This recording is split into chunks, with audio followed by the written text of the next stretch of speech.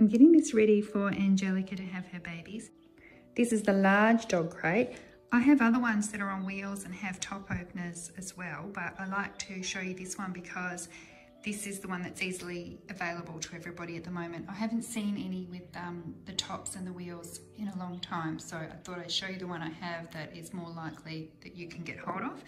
It has the side opening. I've got a bit of core flute there. I'll show you that in a moment, what that's for. And I have vinyl on the bottom. Now this is just cheap Bunnings vinyl. We use cheap Bunnings vinyl to line our cattery pens, so I've got pieces that are cut to fit the bottom of these. It's just a lot easier to clean. This one has a metal base, but my other ones actually have a wire base with a tray underneath. So they needed some sort of surface so it wasn't dangerous for the kittens to, get their legs stuck in. So I put that on all of them. The vinyl there, it's really easy to wipe clean. And when, if it gets too icky, you can always just chuck it and get some new stuff, and it's not too expensive. I had some offcuts from when I did the floor in my salon as well, so some of my pens do have a fancier floor than others. Okay, so I've cleaned it already with this stuff. This is my True Eco. This is made up in the bottle and it's made up ready to use. It comes in a concentrate, but you can also buy it in a pre-made bottle. I'll put a link in the comments. I'll put a link below, whatever, to for you to get it. If you use the code, you can actually get a bottle made up for $10, and you can add to that and not pay any extra postage. So that's the True Eco here. This bottle is the True Eco, and that's made up in an old spray bottle, so we didn't have to buy a new bottle. That's recycling the bottle, which is something I really love as well. And you can see it's really nice and blue. This is my new product that I'm trialing this year. This is from True Eco, and this is True Guard. So it's antibacterial, antimicrobial, and it's alcohol free, and it doesn't have any triclosan in it either, and it's non-toxic. So it's really good to use in a cattery situation because you don't have to worry about it being toxic to your pets. Okay, so next up, this is the kittening box. So this is the box that goes inside the cage. So your cat's not just giving birth in the cage because that's quite open, and cats really do appreciate having somewhere cozy and small to have their kittens. I have big cats. I have British Shorthairs. Obviously they're a bigger breed of cat, so I go for the larger size of box. I go for the clear sides. I used to have them in the dark blue all over, and what I found was there wasn't enough light coming into the box, so I couldn't really see what was going on. And I wanted to be able to see when, I don't want to intervene, but I want to be able to see what's happening. So I've got the lighter clear boxes now, clearer boxes, so that you can see a little bit of what's going on. And there's enough light getting in there so that you can see what's happening. I've cleaned my box with my True Guard, so I've given that all a spray and it's ready to go. You'll notice that it's got the lid still on. Okay, I'm gonna lift this up and show you what's in here. It's got the bar still across the top there for rigidity, that's the word. And the lid goes on, and we definitely always snap the lid on, because you want to make sure that if your girl is jumping onto the top of the box, that the box is not going to collapse the lid in on her, causing her to get injured while she's still pregnant, or causing injury to the kittens that are in the box. So that's very important as well. How do you cut the sides off the box? And you can see here I've got a piece. It's not from this box, this is from one of my other boxes, but what I like to do, and I didn't do it with this one, so that's why I've got a funny shaped piece, is this is cut with a hot knife. So get an old knife, like an old, I don't know, paring knife or something, and heat it up on the stove. Be careful you don't burn yourself. Heat it up, hold the handle, don't hold the hot bit, and then use it to, you mark this out with a texter, with a Sharpie, then you use the knife to cut it out, and then that's how you do it. Now this one was cut out with the hot knife method. You can see it's a bit rough. So this one, the box that it actually came from had a sort of a shape there already that was built into the box, and I just followed that line. So that was cut out with the hot knife, and it's a bit rough. The other side of it would obviously be rough as well. And what you can do then is you can put a piece of fabric tape along there to smooth it out. Now this box, Damien cut this one out for me, and I think he did it with a jigsaw, I think. I'd have to check with him. So this one's been cut out a lot smoother and more even, but your cats actually don't care how well it's cut out. They just care that there's a hole. So use whatever you have to cut it out. I recommend leaving the top bit there if you can, because it just makes it a bit more rigid. Now I'm going to show you how I set up my bedding in there.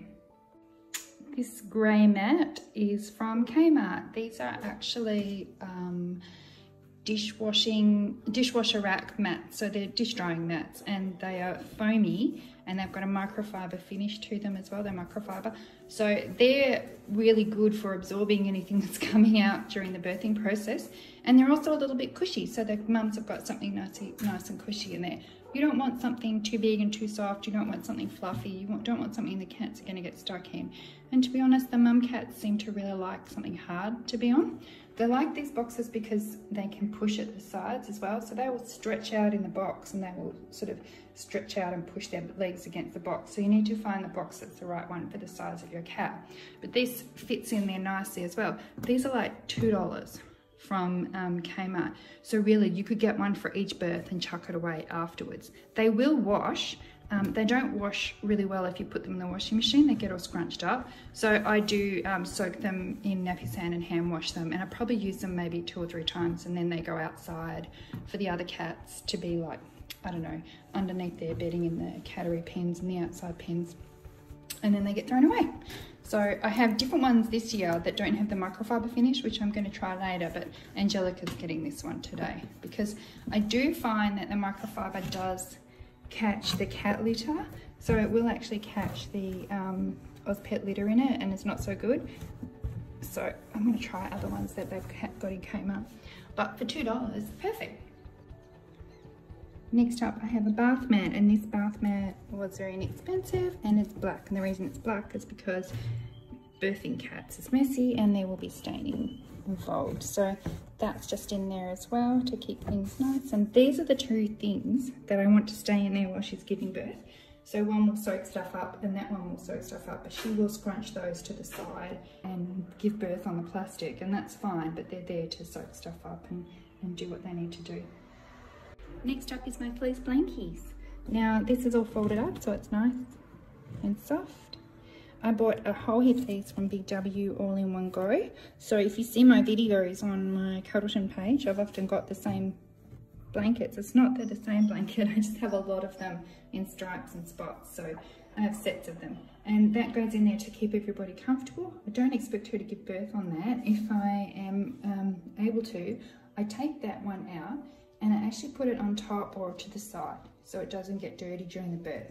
And the reason I do that is because mum cats like to be comfortable and feel like they're safe and secure in their surroundings. And one of the ways you can help them feel safe and secure is you can have some bedding that smells like them. So they've been sleeping on this, they've been in that box, this will smell like them. It's not fresh out of the washing machine, and it might be a bit hairy, that's fine. You put that back in when you're doing the bed up after they've given birth. So after they've given birth, you take out those 2 other towels and the little pad or whatever you've got in there. Take that out because that's going to be covered in fluids and that gets washed. But this one can then go back in and it's not fresh. It smells like home to her. So she will be much more comfortable and much more likely to settle down with her kittens if she's feeling like she's comfy like that. So I like to do that with these blankets. If you don't get there in time and she gives birth on it, that's okay too. It's just a nice touch if you can do it. And these are ones that can be easily washed. They've been washed so many times. I've had them for, probably about, maybe even, I don't know, I'd have to look back and see when they first appeared on my Cuddleton page. They're probably about 8 years old, I'd say. But I have a lot of them and I wash them and they're good because they fit the right size to the box when they're folded up. Okay, so what if she does give birth on the blanket? Well, I have another one up here. So what I do is I put a towel over the top of the box and I put another blanket on top. And that is where mum can go and she can be on the top of the box. She's got the whole cage, obviously, to lay in. I'm going to put a glitter tray and some food in there too. But she can still go up on there. So she's got a little bit of a, I don't know, mezzanine level to her cage. She's got somewhere else where she can sit and feel comfortable. The kittens are directly below her once they're born and she can feel quite happy that she's near the babies, but she doesn't have to be in with the babies because generally mums, they're not staying in there. The kittens feed, they come out, they do their own thing, they go back in when the kittens need feeding again, and that's fine. So if you needed to, you can take this blanket, which hopefully she's had a bit of a sit on and a lay on. You can take this blanket and pop it in once the kittens are born. You can also use this blanket when that one, because the mums after birth will often have some fluid still coming out. If that one gets messy, you can then put this one in as the next one that you would put in. And then after that, you're good to put in clean ones because she'll be settled and happy. I have a lot of towels because I own a beauty salon and we go through a lot of towels, and these are from the last time I changed colour. So I have a lot of towels, but towels are not great because kittens get themselves stuck in the little loops. But they're really good for mums and putting under everything. So I have a lot of towels when we're doing birthing. Now, remember this plastic, please. It's not the right shape. If you keep it, so you cut it out in 2 pieces, you can actually use tape and stick it into there so that the kittens can't get out. And then when the kittens, you do want them to come out, you take it away again. What I do with these ones is I put a piece of cardboard that's inside here, just a piece of folded cardboard, like paper-sized A4 size cardboard, fold it in half, put it in there with some tape so that no one can get stuck on it, and a bit of tape on the other side as well so mum can't push it in and out. And then that keeps the kittens in while they're babies, and then we just take it out and throw it away when they're adults because it can get a bit messy as well. And that's that. Now I'm going to set up the rest of the cage. Okay, so we're all ready for Angelica to go into her birthing cage. And I'll just tell you a few things I've put in there. I have my water. It's a stainless steel one. There is water in there. You can't see it's very... It's a stainless steel one. The reason I like these is they hang off the side and it's up off the ground so you can clean underneath it quite easily as well. Then they have their bowl of food, and Angelica is currently eating Royal Canin kitten biscuits. She is eating mother and baby cat wet food though, so she's getting extra from that too, and she eats a lot of wet food. She really does. She loves it. She's a big fatty. You'll see her in a minute. Then we have the cage set up there. Now this funny thing here, my camera. I got this camera from Kogan, and I will share a link so that you can find them too.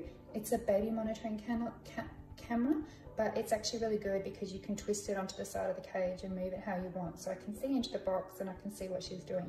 Now I can monitor this from while I'm asleep at night. I can wake up and have a look without having to come in and check her and disturb her. I can watch her from work because it's all on my iPhone, and there's an app and you just click on it and you can see what's going on.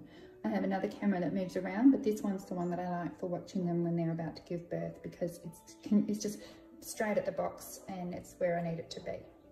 So that's that one there. There's her name as well, Angelica. Cuddleton Baroness Angelica, also known as Jelly because she's fat and big and like jelly. So you'll see in a moment, she's huge. Damien's been calling her the Mack truck.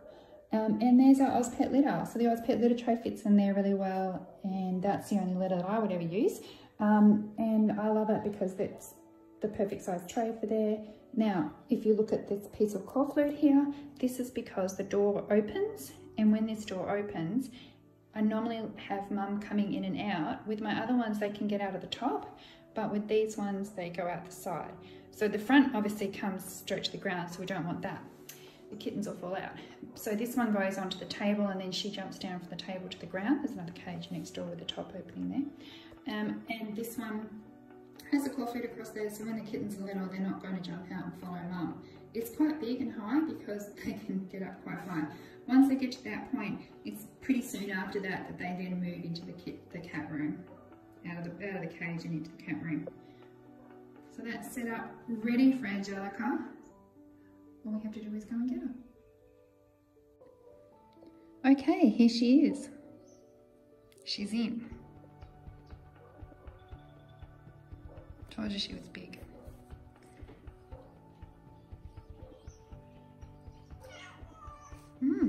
When you first put them in the cage, they don't love it. They'll scratch, they'll be a bit grumpy. She's particularly grumpy, but I think secretly they love it, and they're very quickly calm down and learn to enjoy the fact that they've now got their own little zone, their own safe little zone that they can have their babies. Jelly.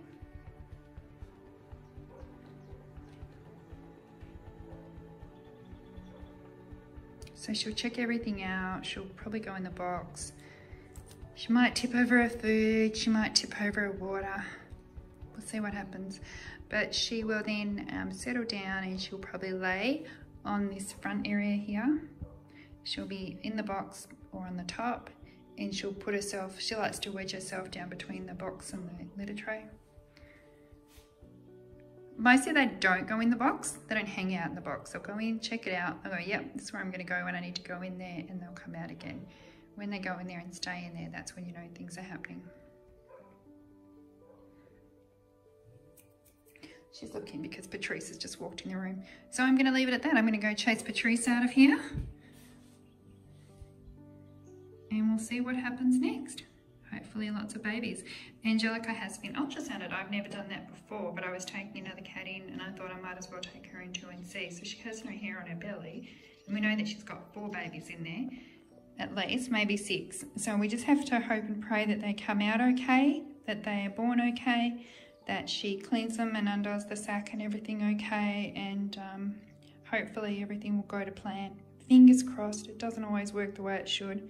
With the camera there so we can see what's going on, and I'll know when to come in and look after her if I need to. We'll see what happens next.